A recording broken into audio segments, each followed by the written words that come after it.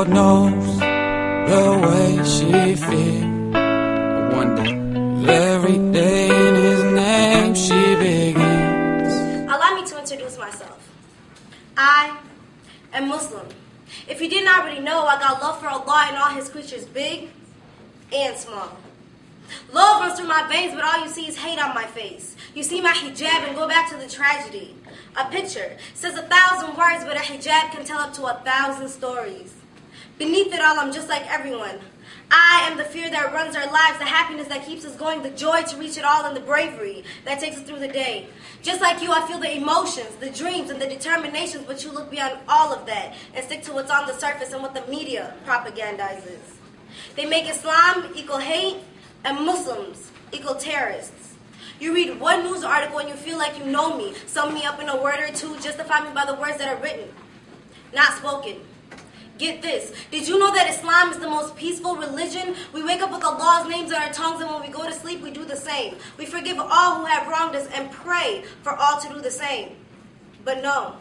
You see only the false and spit on our names. All you see is the massacres of 9/11, a tragic tale of twisted men stamped on our foreheads and identified us as the perpetrators, blaming the nation rather than the individual who has ceased to cause all of the heartache.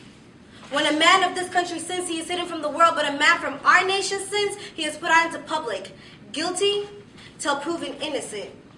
That's not the America I read about. Sinners are sinners and should be prosecuted the same. But then again, can't believe everything you read, right?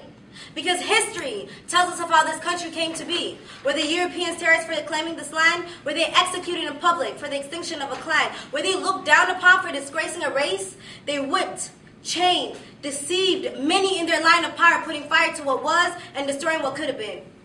But no, they were looked upon as heroes and praised for starting a judgment-free land. But when I walk outside, all I get is nothing but glares of hatred.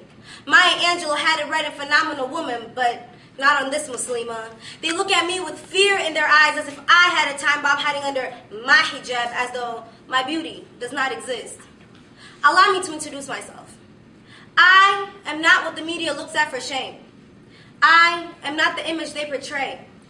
I am not the one that's terrorizing others as though I were driving that plane. But I am the one they blame. I am Muslim, if you didn't already know. Oh, my sisters, yeah. So sweet, so beautiful. Yeah.